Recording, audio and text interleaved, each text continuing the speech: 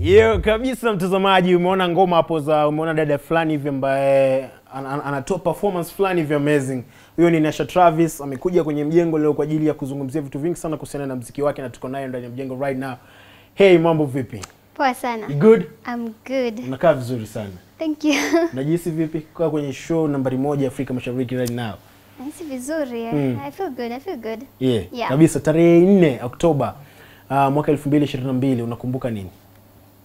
Siwezi kumbuka kitu. Siwezi kumbuka kitu hapo. Nakumbuka kitu. Nafanya nini usiku? Hata si mwaka 2022. Kunradhi nimekosea. Ni mwaka 2020. Yes, 2020? Yeah. 2020 when? October 4th. October 4th? Yeah. 2020. Unakumbuka nini kwenye maisha yako, career yako ya muziki? I can't lie. I don't remember anything. As for now, I don't remember. Ndo siku ya kwanza ambayo uliupload kwenye YouTube channel ya kwako cover ya Holy Justin Bieber. October 2020. Yeah. 4th October 2020. Oh. Yeah.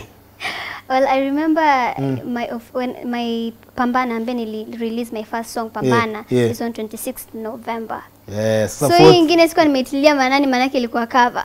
Hiyo ilikuwa 26th. Una details. Kwa 26th. Yeah. Nice one. So right now nikisema tu Holy, kitu kipi kunakuja akilini mwako, unakumbuka nini, unawaza nini? Holy. Yeah. When you say Holy, I'm thinking about the cover that I did. Yeah. Justin Bieber. Yeah.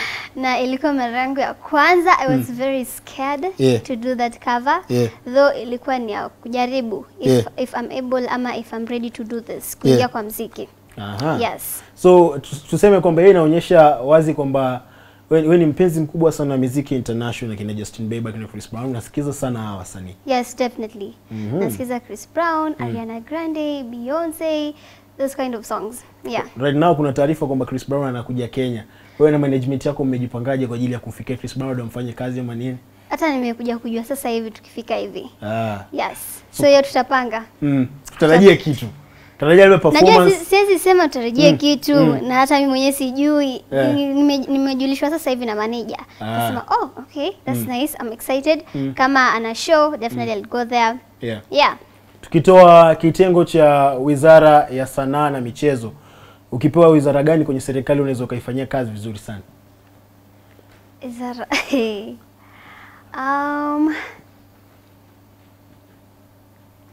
in politics ama yani tuseme ulikuwa dasa, nimesema tukitoa Wizara ya Sanaa na Michezo. Yes. Ukipewa wizara gani unaweza kaifanyia kazi vizuri sana?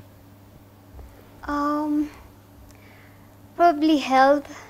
Health department hapo. Probably.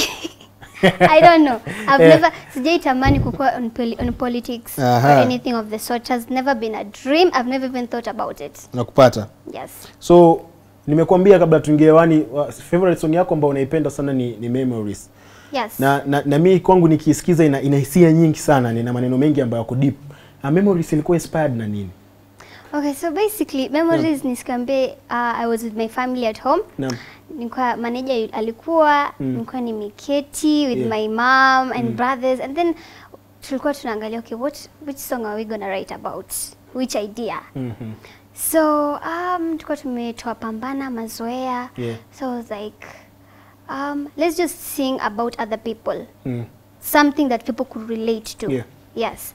So basically Memories, it was a song about missing your loved ones. Either your mom, your dad, your sisters, anyone that you loved. Maybe mtu ameenda mbali, hujamuona for a very long while, ama ameaga or something of the sort. Yes. Ama mliacha kuongeleshana.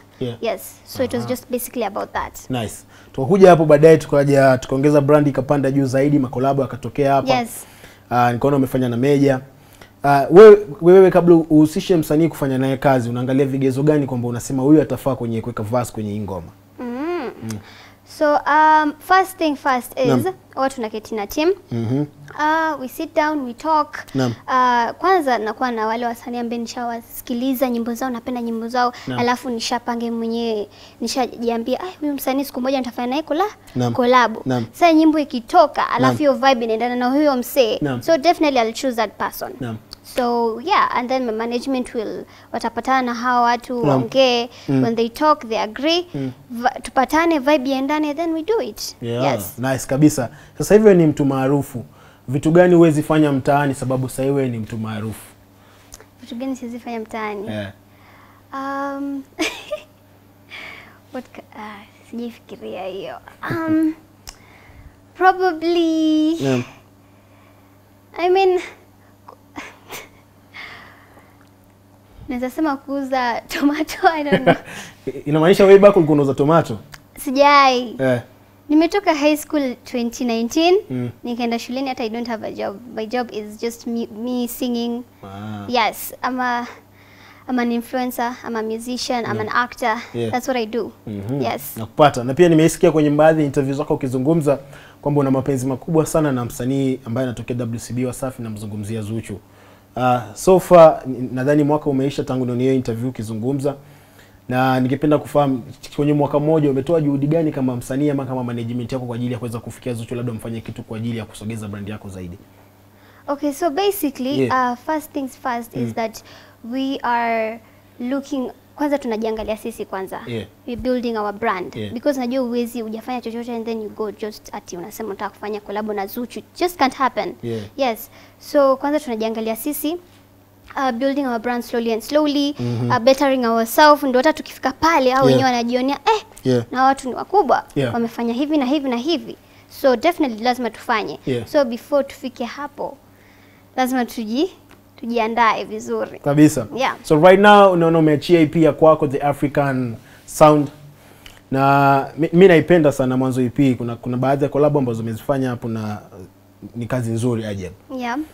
Inspiration ya kutoa EP ilikuwa nini, na kwa inspiration ambayo ilikuwa umeipata kama team, so far mmeachieve kitu ambacho mtaka kuachieve kwa ajili ya kuachia EP baada ya kuachia EP? Okay, so EP kwanza preparation it took a long time.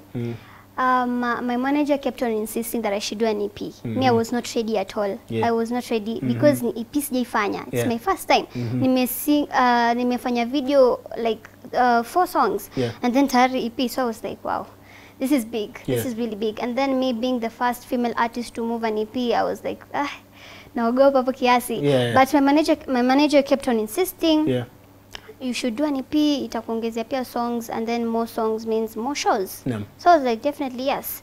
So we did the EP. It was a little bit tricky to do an EP because my manager pia ilibidi import a producer called Bonga from Tanzania. Yes.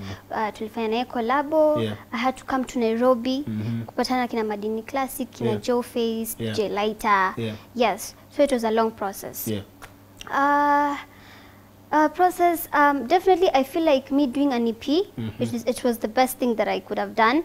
Alafu we have seen changes, like good changes.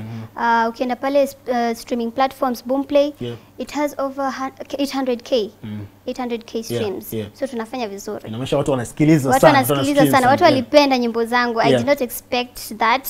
Alafu kupata matokeo mazuri. So I was very happy. Yes. So right now tukiangalia kwenye industry ya muziki, kwa wasanii ambao wamekuwepo kwenye game ambao umekutangulia, tunaona wengi wao wameingia kwenye uzazi na vitu kama hivyo, na unapata kidogo wana relax ile nguvu ambayo walikuwa wanawekeza kwenye kuachia kazi inakuwa so sana sababu ya majukumu ya kifamilia. Na unapata kwamba wanasema kwamba the field right now is open kabisa, kwamba msanii yote kike ambaye anatokea sasa hivi akitia bidii sana atatusua. So unahisi kwamba Nasha Travis ndo msanii ambaye tunatarajia atakuja kwa the best artist in Kenya kwenye mwaka huu kabla uishe, ama bado una plans hizo, kwanza unajipa time kwa ajili ya kujisukuma tu kama Nasha? Okay, so yes, mimi ni huyo msanii. I'm the African Sound Queen. Definitely. My aim ni kufika huko internationally. So right now I'm working really hard with my team kufika huko. That's my goal. Ndio maana bado nasoma and I'm still struggling with music. Yes. Unasomea nini? IT and business management. Watu wanajiuliza mbona IT kwenye business watu tutaelewa kweli, kwenye mwanamuziki alafu ni biashara. Lakini mbona kwenye upande wa IT? I don't know, it just I came across it and I was like, why not? Why not? I just wanted to do IT. I feel like if I do it, naweza fanya kazi nayo. Yes. Nakupata. One day, one time. You know, you may never know. Yeah. Business management, nitafanya kazi, I'll open up my businesses here and there. So definitely, kila kitu itatumika one day. Yeah. Yes. So right now tuseme uko kwa producer gani unafanya naye sana kazi? Producer, niko na producer Mumo, Bonga. I have a lot of producers. Mimi siko kwa mmoja. Sifanyi na producer mmoja. I do with a lot of kama nimekuja hapa Nairobi, sisi wabeba kutoka Mombasa na wale. Yeah, true. Yes. Yeah. Sasa nikuulize, tuseme kwa mfano kupule Mombasa kwa producer Mumo pale, sawa? Yes. Alafu umemaliza kurekodi nyimbo. Alafu kuna nyimbo moja inabidi udelete. Sawa? Ni delete. Inabidi udelete. Kuna nyimbo moja inabidi udelete kwa hizo nyimbo mbili. Kuna nyimbo yako na Jofes, alafu na nyimbo yako na Meja. Utadelete gani ndio uwekewe nyimbo mpya? Niweke nyimbo mpya? Yeah. That's a tricky one. Sijui ni delete gani. Probably I can't delete any. Inabidi delete moja ndio uwekewe nyimbo. Manager amekwambia nyimbo inabidi ipande leo usiku. So inabidi uwekewe. Probably a Jofes. Mbona Jofes? Nyimbo nzuri. Hata tushatoa tayari kwa pale YouTube. I don't know. Mimi I have no option. Lazima nichague moja. Sasa nimesema tu. So I have no reason. Yeah. Sawa. Ni story gani ambazo unapenda kupiga na mpenzi wako? Story gani? Ambazo unapenda kupiga sana na mpenzi wako? Deep things. Specifically. About life. Unapenda kuongelea life? Yes. So kiufupi Nasha una mpenzi? No, like I had one obviously. I had one. And hizo ni vitu ambavyo tunaongelea. Yes.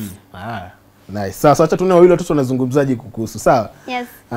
Namuona Mombasa Street ikaona anasema show fire, naomba moja leo. Naona mmemtuletea Zuchu wa Kenya, Nasha Travis. Unaichukuliaga aje watu wakikuita Zuchu wa Kenya? Wewe nakukata ama unaikubali tu? Naikubali tu. Because ni watu ambao look up to. I love their music, I listen to their music. I definitely nataka kufika kiwango ambao wamefika pia one day. So yeah. Nakupata pia. Naona Askofu General anasema Nasha Travis nilimjua time yuko na Meja. Wewe ni shabiki wako. Alafu nani mwingine anazungumza hapa? Namuona nani mwingine? Namuona Ken, nimekubali. Nasha Travis anazungusha kiuno like no one's business. I like the dancing moves. The show is burning hot. Thank you. Alafu namcheki nani mwingine anazungumza. Sawa. Zidi kuachia comment kupitia comment section kupitia page ya Y254 na Nasha yuko hapa leo. So kwenye EP kuna ngoma ambayo umeachia stari mpya. Yes. Ambayo tayari video tayari imekaa poa sana. Yeah, thank you. Mimi nimeipenda. So far unahisi kwamba mapokezi yako vizuri? Yes, definitely. Because it was the most rated out of the whole songs of the EP. Though kulikuwa na kama 3, of which it is Unaonaje, Naichezaje, Mimi Nawe, and other couple of songs. But it was the most rated. Nakupata. Juzi Hoteli alikuwa kwenye interview fulani na akasema kwamba yeye kama msanii akifikiria kuachia nyimbo hata sasa hivi ataachia, na huwa afuati vigezo vya eti sijui distribution companies mwambie kwamba inabidi kwanza mpitch, kwanza ngoma ichukue time ndio mkuje kuachia. Nyinyi mnafuata hicho ama pia nyinyi mnachiaga nyimbo mkisi kwamba tunaachia kwa ajili ya mashabiki? Ama mnafuata kwamba distribution ziwaambie kwamba siku fulani ndio mtaachia? Okay, huwa tufuate at distribution. Mostly we plan first. Yeah, what matters is the planning. So we plan with the management, distribution lazima pia ifuate na vitu kama hizo. But they don't tell us when to release. Yes. Nakupata. Kuna mtu hapa DJ maarufu sana anasema nikuulize swali moja hapa, anasema muulize Nasha kirefu cha IT ni nini?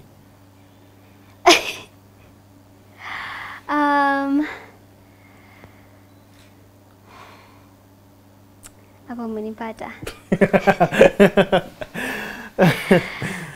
Something technology. Information technology. Yes.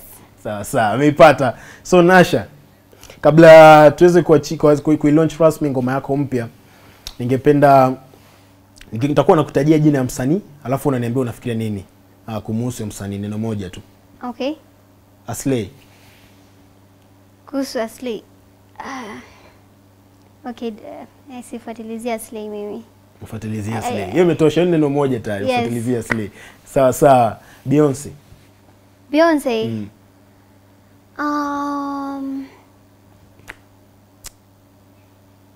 moja.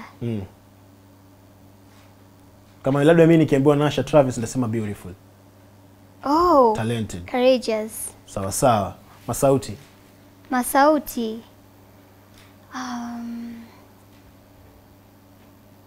Hardworking. Hardworking. Yes. Sawa sawa. So mimi na swali yangu ambayo kila mgeni ambaye anakujaga hapa lazima nimuulize hilo swali, sababu wengi wao wanakosa. Na leo naamini inaweza kuwa tofauti, labda ukaipata hilo swali. Ni swali simple sana. Yeah. Kipara kimoja kinanyolewa na dakika 5. Vipara 5 vinanyolewa na dakika ngapi? Ati? Pardon? Kipara kimoja kinanyolewa na dakika 5. Vipara 5 vitanyolewa na dakika ngapi? Kipara 5. Vipara 5 vinanyolewa na dakika 5. Sawa. Kipara kimoja kinanyolewa na dakika 5. Vipara 5 vitanyolewa na dakika ngapi?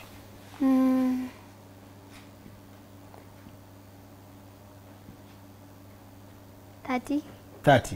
Sawa sawa, kipara kinyolewe. Shukrani sana Nasha Travis kwa kuja kwenye kipindi. Na ndio watu waamini sio autotune ama nini. Ngoma yako mpya naomba utupe muonjo. Hapa kwenye kamera nambari 3. Iangalie hapo, tumbie acapella. Acapella? Yeah. Okay. Please don't kill my vibe. I wanna party. Vinywaji nikunywe nilewe. I wanna party. It's a holiday. Shut your door. Step to the club on a weekend. Wait a later. Machasa. No pressure. Nichakacha. It's a holiday. Hey. I wanna party. Nimetoka kejani na suti. Kiatuni. Leo niko Bamburi na shori. Anataka raisi ya pishori. Wait a later tembo usiwori.